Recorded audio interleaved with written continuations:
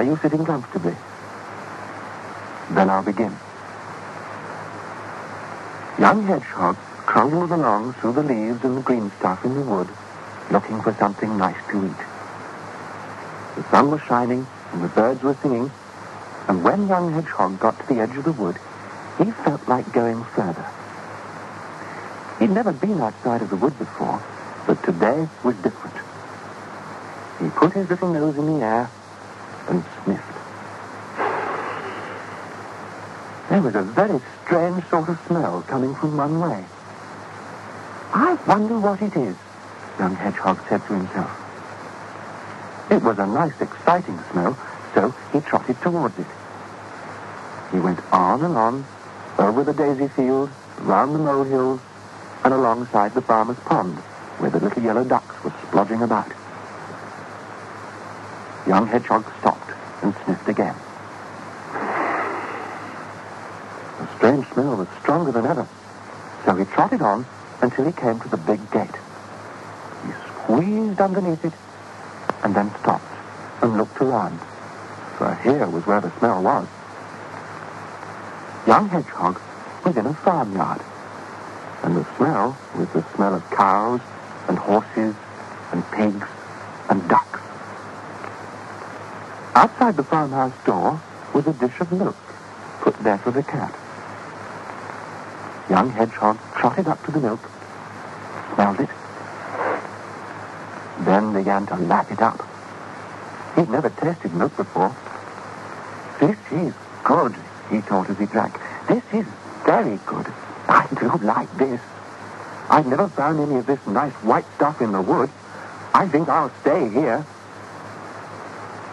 Just then, along came the farm cat, very slowly, wondering what this strange, prickly creature was who was drinking her milk. She walked right round the hedgehog, looking at it. At last, young Hedgehog finished lapping up the milk, and looking up, he saw the cat. "Can't you read?" hissed the cat. "Look, on the side of the dish, it says cat. Cat. That's me." "Oh," said young Hedgehog, "I'm sorry. I thought it belonged to anybody, like the rain puddles in the wood." "Everything belongs to somebody here," the cat said. "See that big bone over there? That belongs to Blackie, the farm dog. See that big wooden shed? That belongs to the cows. See that pile of hay? That belongs to the farm horse. See that dish of wet bread over there? That belongs to the chickens. So watch you don't pick anything up that doesn't belong to you." "Oh dear," grunted young Hedgehog as he trotted away. "I wonder if I can find something that doesn't belong to somebody." He hadn't gone very far when he came to a big round thing. He pushed at it with his nose, and it rolled along. "Oh, this is fun," cried young Hedgehog. But just then, along strutted a red-faced turkey cock. "Gobble, gobble, gobble, gobble," he gurgled. "Leave that ball alone. It belongs to the farmer's little boy. Gobble, gobble, gobble, gobble." "Oh, for goodness sake," cried young Hedgehog. "Everything belongs to somebody here." "That's what I told you," hissed the cat. "We work for everything, you know," growled Blackie the farm dog. "I look after the farmer's sheep. And I pull the farmer's cart," snorted the horse. "And I give the farmer..." moved the cow. "And we lay eggs for the farmer," squawked the chicken.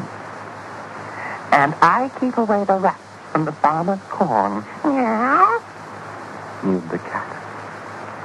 "You don't do anything," they all cried to the hedgehog.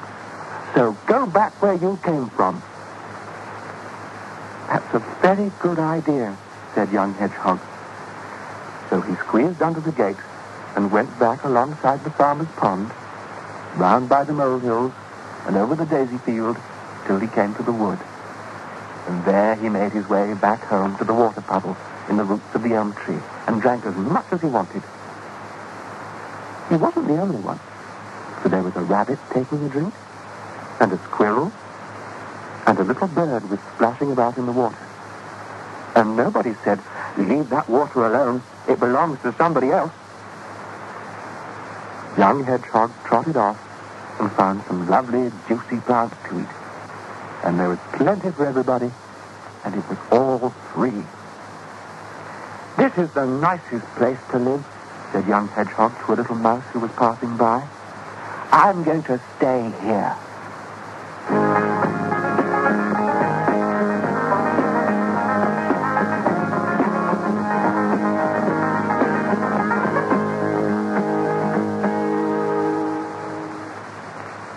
I like that story.